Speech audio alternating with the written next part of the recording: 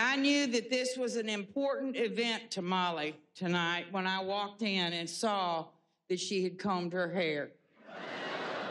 They didn't hold anything back, whether it was calling out racism, calling out sexism, and they did it in a way that was incredibly effective. As you know, Texas tends to be behind the cultural curve. And this was in the early 70s, and the women's movement had not quite made it to the shores of the great state. And there was a dinner party in Westlake Hills.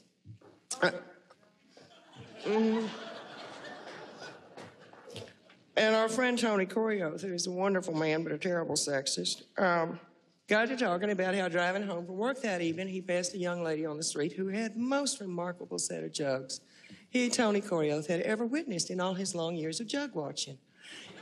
And he described in great detail how they wiggled and jiggled and bounced and jounced.